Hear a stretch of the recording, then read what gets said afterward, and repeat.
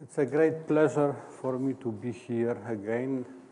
As Kostya Khanin, I was here many times since, I think, beginning of 90s, and it was always very fruitful. I met people with whom I worked and have been working later, like Juan Rivera and other people. So thank you for inviting me again and to give a talk. And this will be, as you see from the title, a rather innocent topic. And I don't want to give a very advanced talk.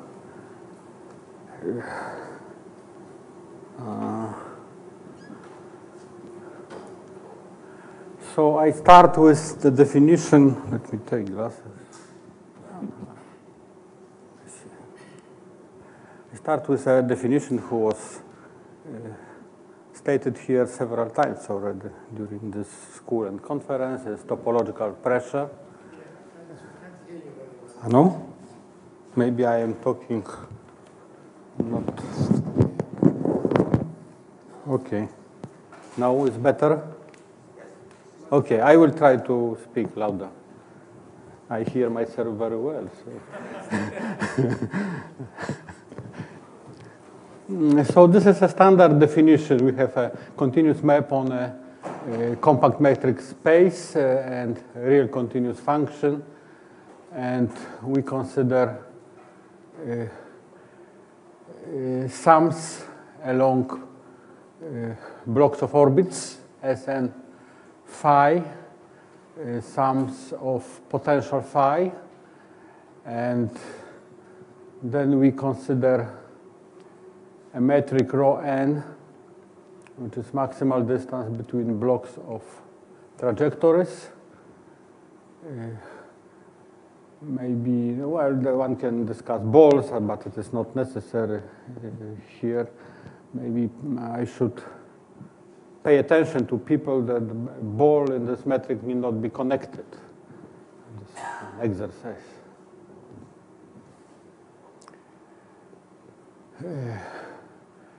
Okay, and then there is a definition of pressure. Maybe I will use the pointer. No, I am not fluent in this. Does it work? No. Ah, yes, it works. Okay.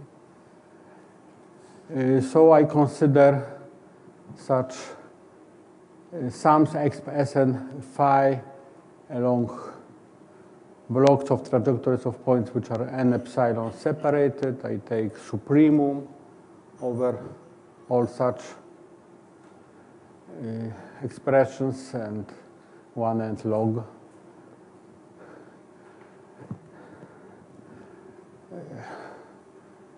Then there is limit because if epsilon becomes smaller, then it is easier to have such sets, so it is increasing sequence.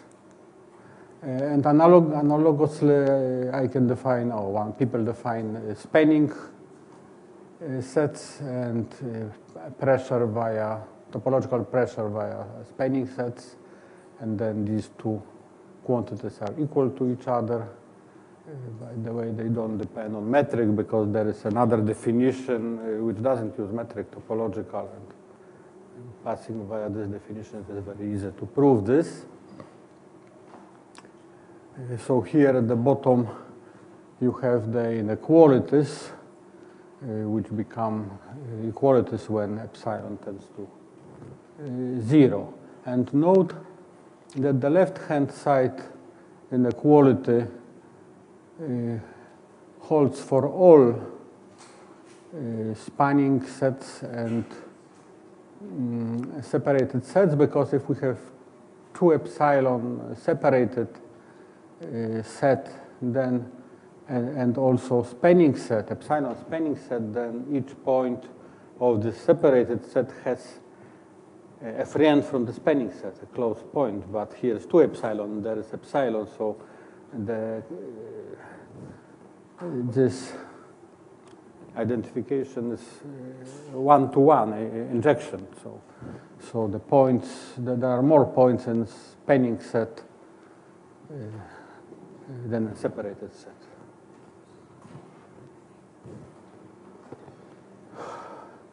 And to prove the right-hand side inequality, I wrote here construction, but in this case it is trivial, because if we have maximal separated set, then it is also spanning set. We cannot add anything else because it is maximal separated set. So we don't need to construct spanning set so that pressure is less equal.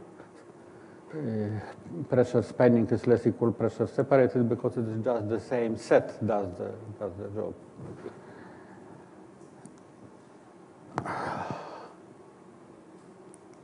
How does it work? Oh, now I should have pressed it stronger. Another definition is via such supremum over invariant measures, probability invariant measures, entropy plus integral. So the variational principle says that this is the same as previously defined pressures, and I remind here what is measured theoretic entropy. This is just such a sum, which is written here in mu A log mu A, where A belongs to such wedge of partitions F minus JA. And notice, I hope most of, or all of you know, that this under the sum is sum of measure, log measure. There's minus before sum. It could be put after sum, and we have, in fact, integral of the information function. One can change order. First take some limit at almost every point divided by n, and then integrate, and this is the same by Shannon-Macmillan-Brayman theorem. So entropy is just integral of local entropies. So in this lecture, I shall discuss phi a little bit special. Will be minus t log f prime, mainly for a parameter t bigger than 0. And this is different than, harder than what I discussed before, because f can have critical points, and in an invariant set I will discuss. And then with positive t we have plus infinity. So we might have troubles. If t is negative, then the situation is also interesting, but simpler. One can use Perel-Frobenius operator. You take exp, so this is the case. One puts weights 0 in this operator in some places, which is brings to some troubles, but it is not anything much new. So I will discuss two settings, complex and real. Complex is Julia set, I mean F restricted to Julia set, and real is what we call with Juan Rivera Letelier, with which we a little bit elaborated this setting, generalized multimodal map. So the map is defined on a neighborhood of a set, which is invariant for this map. We allow and even are interested in having critical points in the invariant set, so that it is not just uniformly hyperbolic. They are non-flat. We allow inflection critical points, and either we assume bounded distortion for iterates, or we assume C3, and then after changing a map, maybe in absence of parabolic orbits, periodic orbits, we prove bounded distortion from that. There is such a theory, in particular developed by Sebastian van Strien and Edson Vargas and other people. So we assume topological transitivity and, moreover, positive topological entropy. So our invariant set K is maximal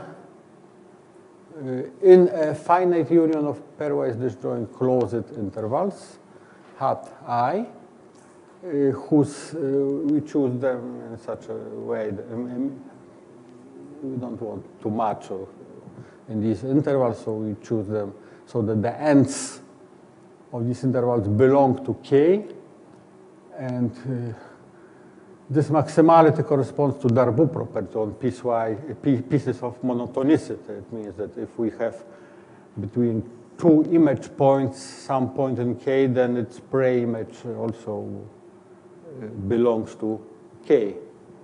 It's clear that it's related to its maximality, because if pre-image does not belong to K, we can include it to K, and the previous sets were not maximal. And so this is the same after some manipulations.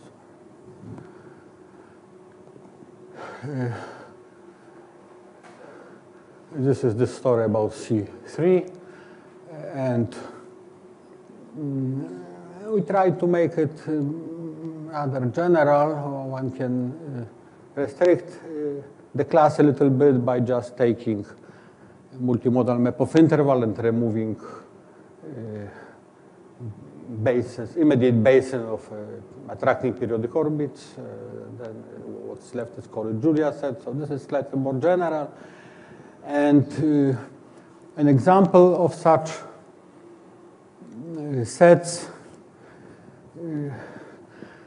are given by spectral decomposition in, say, book by De Mello and Van Strien, where when we have renormalization, then what is left is such a set, then we renormalize again, and what is left is such a set. We don't want infinitely renormalizable situation in invariant set, because such set doesn't satisfy some conditions like positive topological entropy.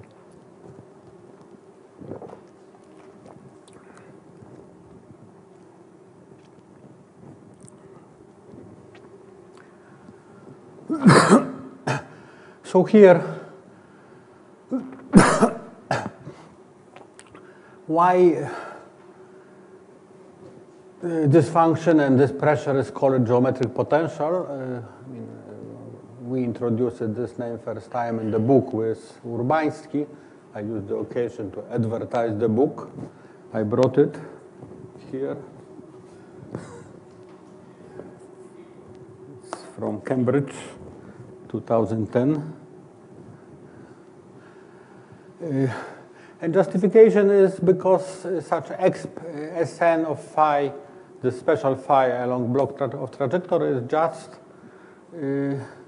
derivative in power minus T0. So wouldn't be minus if we went backward, and then it is just diameter of pullback of a large disk in power T0, and if T0 is chosen appropriately, so that more or less sums of these diameters in power T0 over all pullbacks are more or less far from 0 and far from infinity, rather close to 1, then we can distribute measure like in the uniformly hyperbolic case when these Bn are roughly balls, and then it's easy to prove if one remembers definition of Hausdorff measure and dimension. The dimension is just T0, because this is just exponent to which we need to take diameters to have some number which is not close to 0, not close to infinity. This is a definition of Hausdorff measure. So this is the right exponent, which gives Hausdorff dimension. Okay, now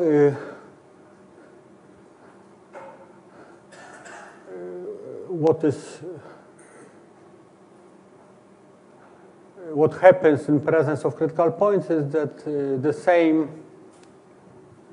as before variational definition makes sense. This is due to integrability of log f prime. We have this, as I said, special class non-uniformly hyperbolic, sometimes call it topological, call it Ekman, that all Lyapunov exponents are bounded away from 0, and then similarly as in the uniformly hyperbolic case, we have Hausdorff dimension of k equal T0. But in general, T0 is not Hausdorff dimension, but hyperbolic dimension. It may happen that hyperbolic dimension is less, and hyperbolic dimension is supremum of dimensions of invariant isolated hyperbolic subsets of K. And this here K is both complex and real situation. And hyperbolic dimension, as I told, is defined as it is written, but it is first zero of hyperbolic pressure, to which I would go in a moment. But you can guess that instead of all measures, I would consider only hyperbolic measures with positive Lyapunov exponent, or just dimensions of hyperbolic subsets. I mean, pressures on hyperbolic subsets. Here is the picture. It's a picture from my paper with Katrin Gelfert and Michał Rams. This picture is accompanied there by Lejeune transform of these functions to get dimension spectrum for Lyapunov exponents. But here we don't need it, so I put only one picture, and you can see how the graph of pressure looks like. It is, as somebody explained it here already, it is, all these graphs are convex because this is supremum of affine functions by variational principle. That's why variational principle definition is so useful. Here is T plus. T plus is phase transition place where after T plus the pressure is equal to an affine function just minus T minimal Lyapunov, minus T minimal Lyapunov exponent. There may happen also another phase transition parameter T minus for negative T, in which I am not interested here because I consider T positive only. And what I will tell in a moment is holds for T between T minus and T plus, where by definition pressure is bigger than linear functions, which means that it is not that individual trajectories carry most of the pressure, or all the pressure. That's why I assume T, I consider often T between T minus and T plus, so that, so I thought pressure is bigger than these linear things. Here, I don't plan to talk about this on this lecture, but it would be bad not to mention this theorem, which is May theorem from my papers with Juan. But there are many other papers where there are related results. I listed people above, and this says that, as I told, for T between T minus and T plus,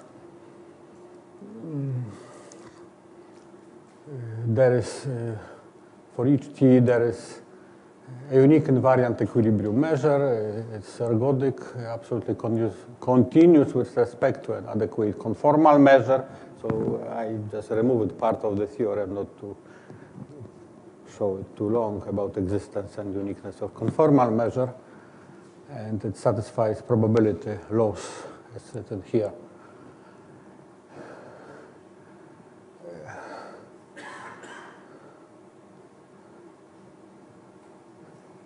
Okay, and there are some assumptions in the interval case, like interval, and no, basically in interval there are no additional assumptions. We assume topological transitivity here. So we a priori have kind of Markov partition or puzzle partition. In complex case, one needs to assume something which is expanding away from critical points, which is automatically true for interval, as it was referred to here already. For complex case, it is not so. One needs to assume something and also some kind of Markov structure around, not structure just, but some pieces, nice pieces which surround critical points.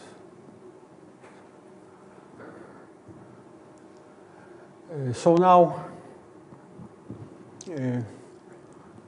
as I maybe not told, but at least it was written in my slides, if we have this potential minus t log f prime, t positive, then it doesn't make sense to consider pressure via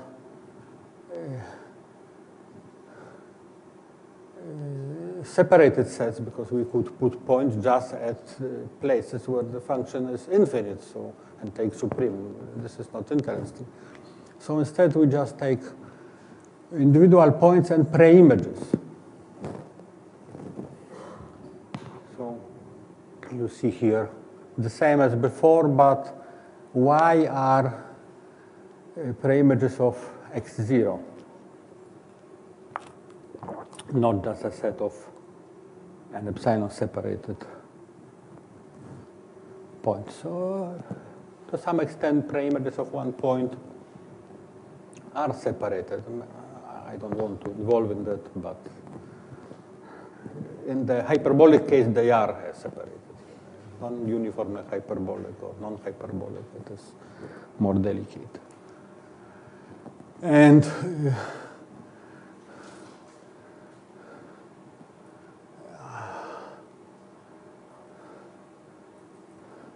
yeah, as I wrote here, in a while we shall discuss independence of this notion of x0, but we would need to discuss this also other useful definitions of geometric pressure, and here is very useful is hyperbolic pressure, which I already mentioned before, saying you about hyperbolic dimension.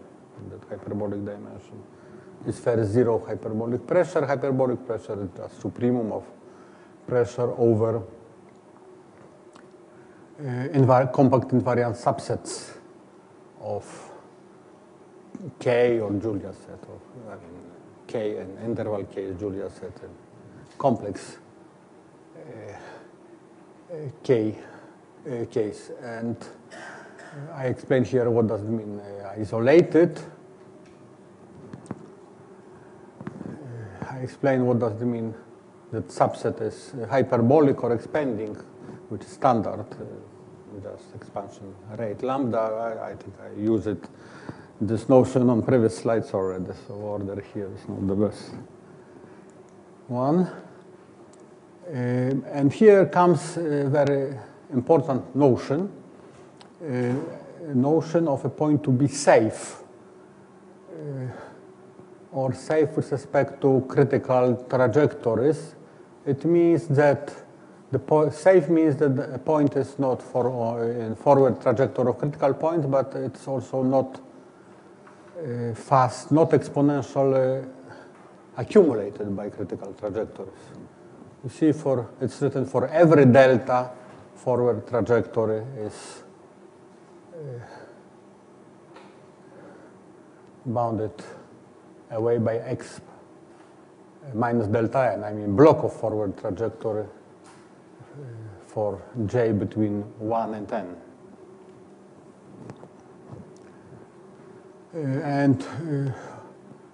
And as these balls we avoid by critical points shrink, and number of them with n grows linearly, then of course Hausdorff dimension and even other dimensions with the other gauge functions are 0.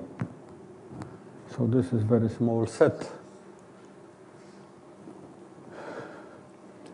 And in the complex case, it is true that for every, it's complex, so could be k instead of k. Maybe it would be better to write j of f, but as I wrote before, k is just j of f. This 3 pressure for every safe point is hyperbolic pressure. And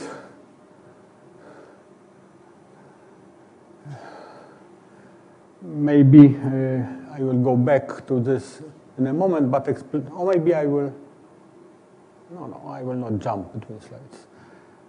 So it occurs that in the real case, it's also true, which is not a big step compared to what we had before, but it needs some additional observations before we assume it's something else. To know that 3 pressure is independent on points, something else about points.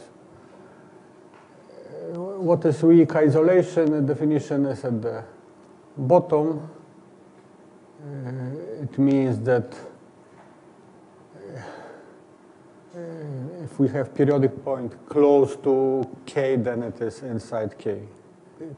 Periodic trajectory, sorry, the whole periodic trajectory inside a small neighborhood of k, then it is in k. It is technical and has other equivalent definitions, and it is technical because when doing shadowing, we capture periodic orbit.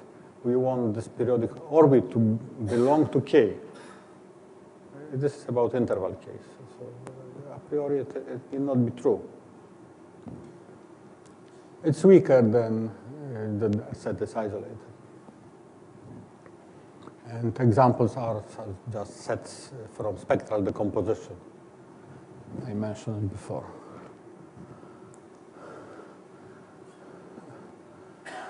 So there is another definition. What does it mean? A point, not a set. A point is called hyperbolic. A point is called hyperbolic if you can exponentially go to large scale without capturing critical points. So Fn maps injectively the pullback of a large ball to a large ball. And then the equality between 3 and hyperbolic pressure for Z safe and hyperbolic can be proved via shadowing argument. So, and this was already in our paper with Juan Rivera and Stas Smirnov. One can make this ball exp minus what? It's not written minus what, but let me write like this, and then after time, like small kappa times n, it is a big ball. Here we don't have critical points do not hit. I mean, forward orbits till time n do not hit this, or even to time slightly longer than n do not hit. So we have non-critical pullbacks, and then finite time allows us, due to topological transitivity, to close this. So this is how we capture hyperbolic sets. So hyperbolic pressure is bigger than 3 pressure if we have 2 properties, the safety and also hyperbolicity of a point. So it was not clear before whether in the interval case this hyperbolicity is needed or not needed. The opposite, but if we have both safety and hyperbolicity, then there is no problem. The other inequality is trivial. If you have hyperbolic set, then when you consider 3, then 3 towards the hyperbolic set gives pressure like pressure on the hyperbolic set. There might be some additional branches, but this doesn't matter for this side inequality. Here I refer it to Katok argument, because if one has a hyperbolic invariant measure with positive Lyapunov exponent, one can make, by using Piecing theory, the same type of construction, just regular backward branches in inverse limit, and then after short time closing everything to get to capture periodic orbits or hyperbolic sets.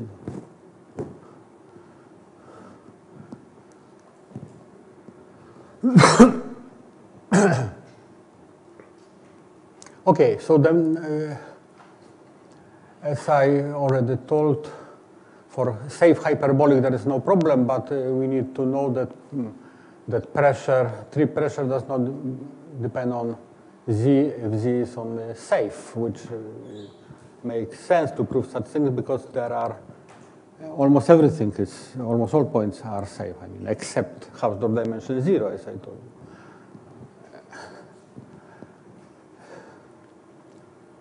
So here some additional assumption about periodic parabolic points. Well, I don't want to involve in that.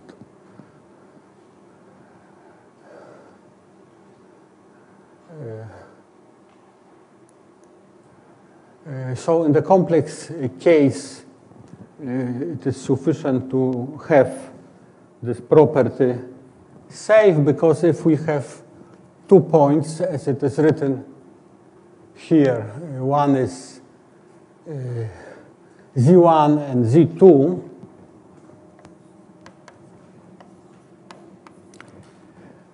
and if we have a set W, which in application will be just union Fj crit j from 1 to n, then you can find a sequence of disks omitting W, such a chain of disks, so the twice bigger disks are disjoint with W. Infimum call it, in fact, quasi-hyperbolic distance in the plane minus W. And then the number of these disks, now length of chain, is square root of m. There is also square root of log 1 over r, but if I a priori assume that these points are within some distance, log of 1 over distance is much less, than m, then it doesn't matter. When I take backward trajectories, corresponding backward trajectories, then along the chain on each of the disks we have bounded distortion. So altogether distortion is bounded by constant in the power root of m. So we have comparable, if you take later 1n log, we have sufficiently comparable derivatives giving the same pressure. In the interval case, you cannot do this because there is no space, no room for such curves. So in the interval case, we need to find another proof of independence of this tree pressure on the point.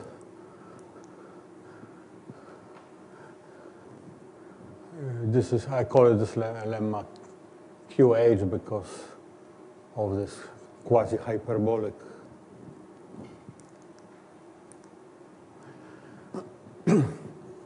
Now, drink. Where's my? So crucial notion in these things is backward Lyapunov stability. That if you have sufficiently small disk, then or interval, then preimages are also pullbacks are also short. If you start with delta, it doesn't grow more than epsilon, and in the complex situation, it's not always true. So we have some troubles there. In the interval case, in absence of parabolic orbits, it's true.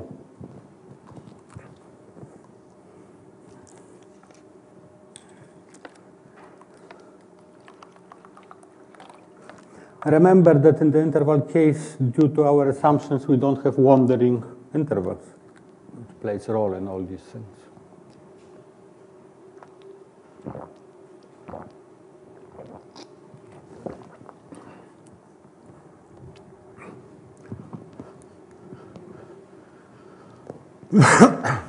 So how we do in real case, we just need to take any point W and compare it with another point. But if we have another point, just Z, we can take preimages up to some time capital N, some constant, so that preimages are delta, here delta divided by 3, dense, so that further pullbacks are all the time shorter than epsilon. This is, first we find delta, and next we find this capital N. So from one point we get some net of points, and then there are two cases, either a point W, which we want to compare, pressure tree of W, we want to compare with pressure for Z, or its preimage is Z1, Z2. Either W is between two such points, which are close. And then we pull back this interval Z1, Z2. And what can happen? There is a procedure, but I don't have time here. This was, I think, first written by Juan. And his preprint, I don't know whether it is published. Juan, is it published? Preprint is from 2012. And then we repeated this procedure in our paper with Katrin and Michał. We just pull back when we capture. Of course, we pull back twice bigger interval to control distortion. We pull back, we capture critical point, then at one step we lose constant factor only when we compare diameter with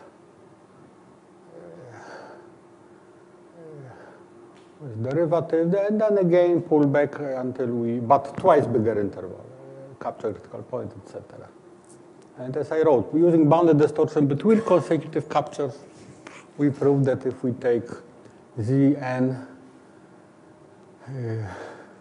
situation is that this is one of points in the boundary of pullback.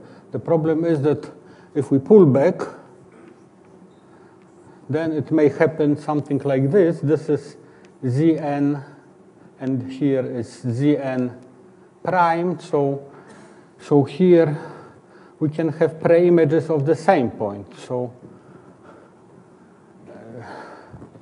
the Zn means one of points which bound pullback Wn. We don't know to which of the original Z1, Z2 it goes after time n. Nevertheless, first we can compare derivative with ratio of diameters of pullback divided by original, and then we can compare diameter of pullback of slightly different interval, V, not W, but it is, so V is kind of half of W. And we don't capture critical points at all if we pull back not large interval, but x minus delta n size interval. So derivative is comparable to ratio. This ratio includes big interval, which is x minus t epsilon 1 n, but this is epsilon 1 is close to 0, so it doesn't influence anything. There is another case when a safe point bounds a large interval gap in the complement of K. It is not between two delta close points Z1, Z2, but then if it is hyperbolic, then we had before some finite set of preimages of Z, and then we can take further preimages. And after sub-exponential time, we are already, well, this is comparison of exponential rates. If the point is repelling, then in fact, instead of Z1, Z2, we can take some preimages, but not for after a very long time and have good situation. Don't have time to involve too much because we have another topic to which I have how much time? 5 minutes? 2? Oh my God. So another thing is pressure via spanning sets. And here it indeed occurs to be the same. But we need to assume something. You see, we assume weak backward Lyapunov stability. So instead of pulling back large disk, we take x minus delta n size of the disk. And such a disk, and we can assume that such a disk after time not bigger than n does not grow. I mean, if it grows sub-exponentially, I mean, pullbacks. And then if we assume this, we obtain this equality star. And this weak backward Lyapunov stability holds, for example, if we have only one critical point in Julia set, because Lyapunov exponent at such a point must be non-negative, even lower Lyapunov exponent, and this is my result with Wishaoshen and Gennady Levin. So here is under some assumption, and again, to compare derivative and diameters, we need shrinking neighborhood technique, which is when you pull back, only substantial captures of critical points count. You truncate each time some small annulus, so that series of moduli of annuli converge to something, so that something is left. And this allows to compare derivative with ratio of diameters. So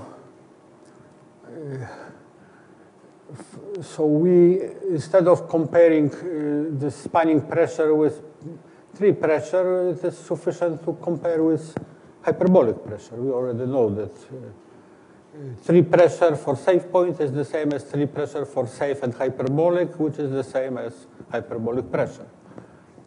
And here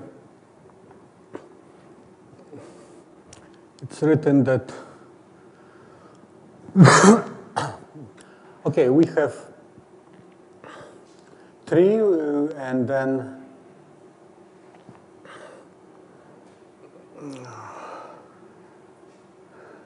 okay, we have balls which are around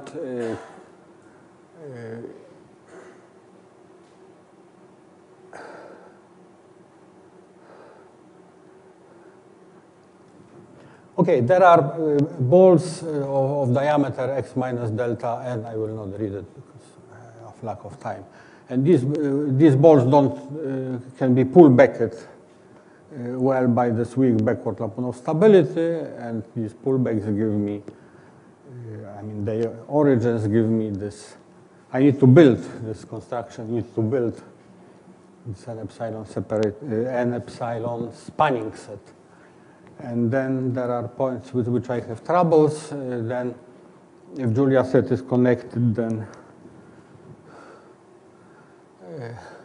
I can take points on the boundary of pullbacks. If not, then we use uniform. The fact that Julia set is uniformly perfect, which means cannot be cut by annuli, separated by annuli which have too big moduli. And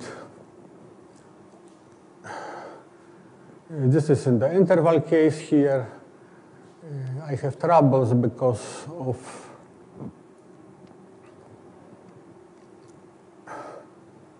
if I build spanning set, this is here. This all is the same. It's comparison with hyperbolic pressure. But how to construct spanning set? I need to somehow take into account pre-images of points which are close to large gaps. And then there's a problem because if I have a point, here's a gap, and if I have such a point, then here is my point which is safe. Then when I pull back, it might happen, unless we assume k just equals the whole interval, not the contour set. I think, one sentence. Then it may happen such that this point is not. It might happen that at the pullback we have such a situation. And instead of pre-images of this point, we get pre-images of this point, and then we don't know what is tree pressure of this point. Unless this point is safe, then tree pressures are the same. So here there are some troubles. I think my last slide is this. Thank you.